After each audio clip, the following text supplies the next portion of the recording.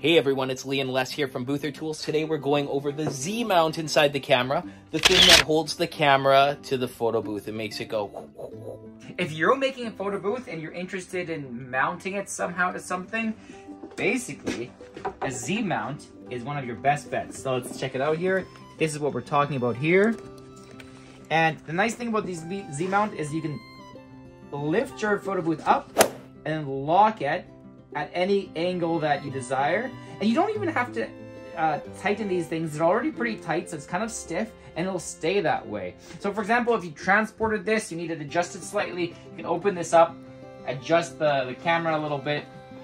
Also, there's a little turn wheel right over here that you can just turn, and then it'll allow your camera to go forwards or backwards a little bit, in case it's not sitting quite right in that photo booth, in case you want it a little bit forward, a little bit backwards. So the Z-mount's awesome because you can go up, down, forwards, backwards, and also angle it down or angle it up.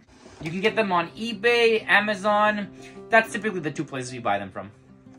If you're just getting started in the photo booth business, our videos are worth a watch. We do troubleshooting videos, we have downloadable templates, and we even have DIY blueprints to build your own photo booth.